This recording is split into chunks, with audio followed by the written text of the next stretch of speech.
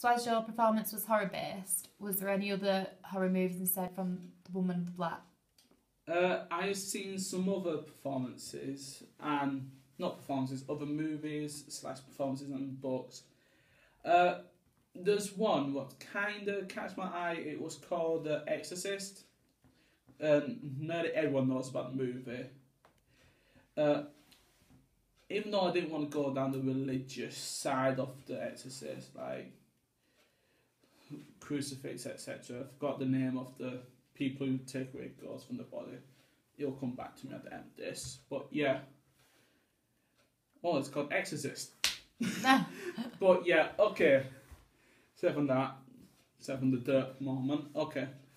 I've taken influence from the bed scene, how there's like ghosts possessing the little girl's body, making her rise up in the air, like controlling the body.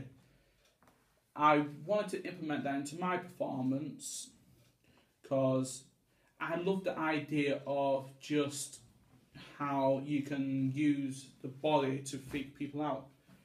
Like how my last point when I said about physical theatre, I mixed the bed scene from The Exorcist with the physical theatre because I want the main actor, the woman in my performance, to go up in the air and like just be manipulated by the ghosts. Yeah, but that's the only thing what I could get from the movie. I didn't see anything else what was relevant. Did you watch any other horror films to give you...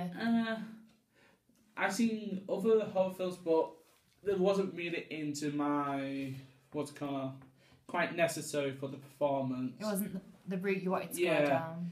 Like slasher horror, I didn't want blood, guts and gore because I do think that's kind of a cheap way how to scare people. Mm-hmm. The religious side of horror movies, I don't want to offend people about the religion, so I'm just going to try to stay away from that one. Mm-hmm. Other ones are like, oh, it's the devil doing everything. Once again, it's a cheap way how to get out of a story. Have you ever watched The Devil, the elevator one? Not good. But yeah. So The Woman in Black was more... Yeah, The Woman in Black was more fitting to my performance. So, yeah, because The Woman in Black is more like superstition. Even though it has some religion here and there, but I just liked how they built up this suspense, because I'm into more of the suspense horror than the blood, guts and gore horror.